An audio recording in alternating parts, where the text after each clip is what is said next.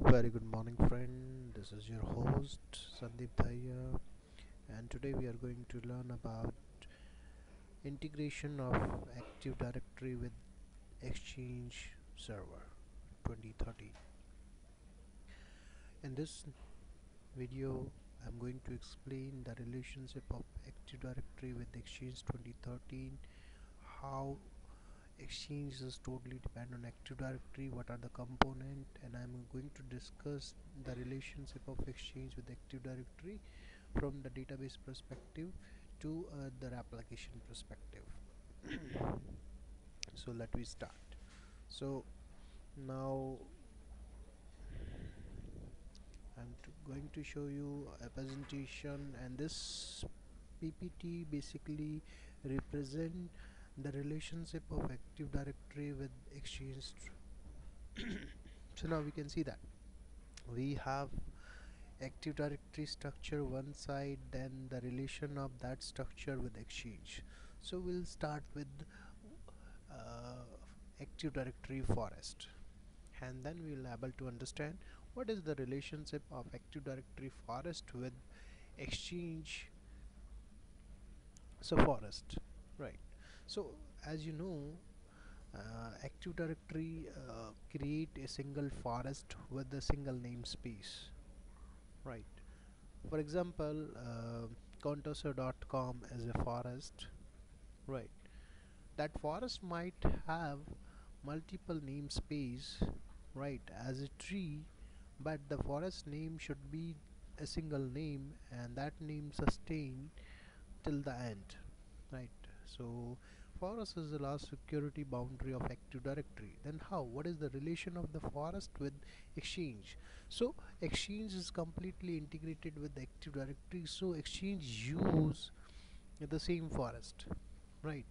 And so like we'll able to have one forest in one Active Directory, then same way we are able to create only one organization, one Exchange organization in one forest. Means we are not able to create more than one Exchange organization in one Active Directory forest. Okay, now we'll talk about Active Directory partitions. As you know, Active Directory database is ntds.dit, which is a JetBlue database, which based on ESC extensible storage engine, and this database is having uh, partitions. So partitions are categorized into two categories: mandatory partition and optional partitions. When I'm talking about mandatory partitions, we have schema partition, we have configuration partition, and we have domain partition. So if I'm talking about the optional partition, then we have application partition. So if I'm talking about Active Directory database, and so we have those four partitions. Now those four partition somehow used by Exchange for storing relevant information in Active Directory to complete the integration. So we'll start with schema partition, right? So as everyone aware, schema is basically defining the classes and attributes. So now we'll talk about the same thing. When I want to install Exchange, then Exchange is having certain classes and attributes of its own, and those classes and attributes need to update Active Directory schema. So uh, let's take the example. What are the Exchange classes, right? So as an example, you can see that Exchange classes can be Exchange specific objects such as agents and connectors, and attributes, right? So might be we have Exchange recipients or users or groups.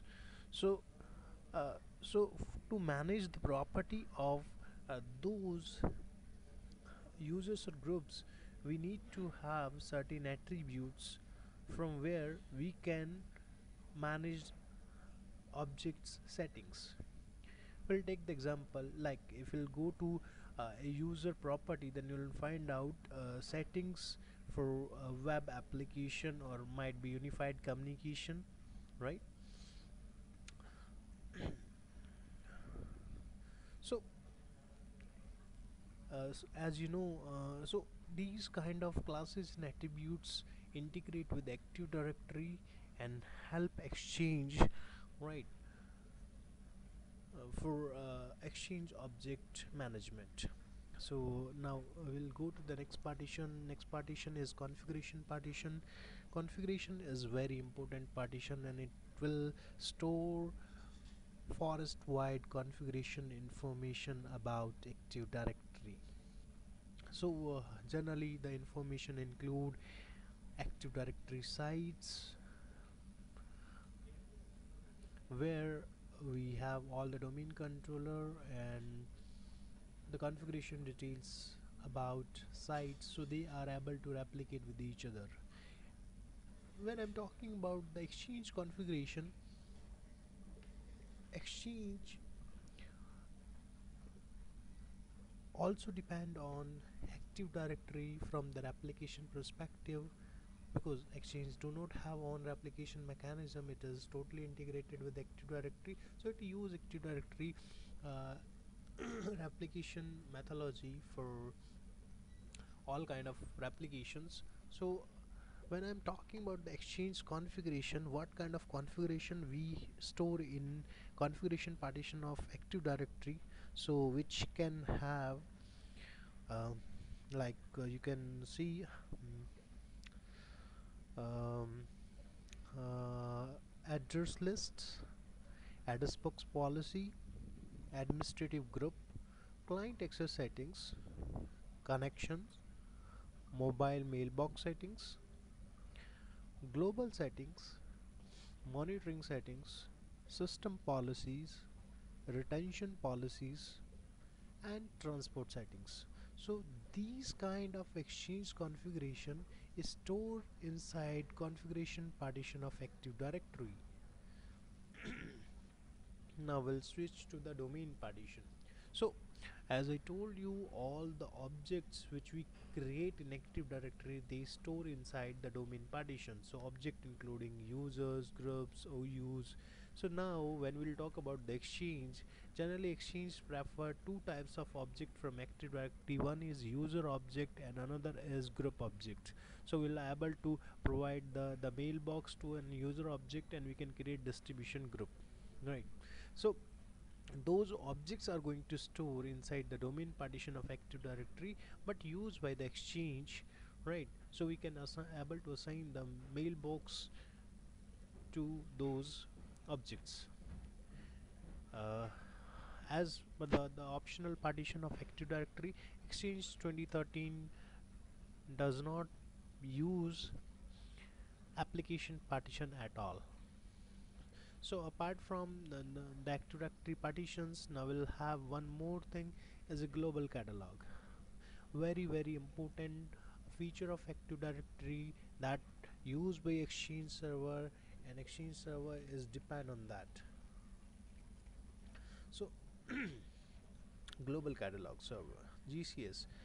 GCS basically hold the parcel information about the objects of Active Directory forest, right? So then if it stored the parcel information about uh, entire forest objects, definitely when Exchange need information about any object, it will use global catalog servers. So the type of integration which we have between the global catalog and Exchange, so Exchange generally use global catalog server for obtaining the GAL, which is called global address list. So one Exchange user want to access another user who might belong to another domain controller in Active Directory forest. So with the help of GAL, that user is able to search another user inside the address list, right? And that GAL is provided by global catalog server to the Exchange server. Exchange 2013 transport service access global catalogs to find the location of a recipient mailbox when message deliver.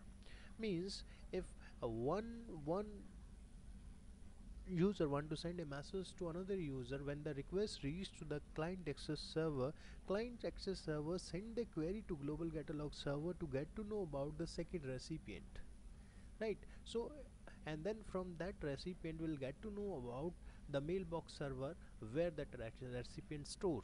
So in that way, a global catalog server will help the client access server to identify the location of the mailbox server.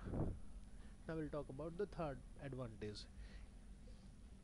Client access server access global catalog to locate the mailbox server of user and display the global address list. So now you can able to see that Exchange server is tightly integrated with Active Directory. But now the question is that how? So what is the service or a solution which work between Active Directory and Exchange to make this integration happen? Now I am taking you to the Exchange server and I want to show you how this integration works. So now we are going to a server. So now we are into a server which is a mailbox server. So now I want to show you, right, how this integration is work. So we are going to the services.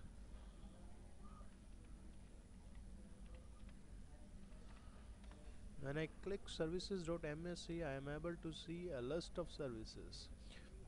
Now from that list I want to click on Microsoft Exchange services. Then in Microsoft Exchange services I just want to tell you there is a service which help to create this integration between Exchange and Active Directory, and the name of service is Microsoft Exchange Active Directory Topology Service.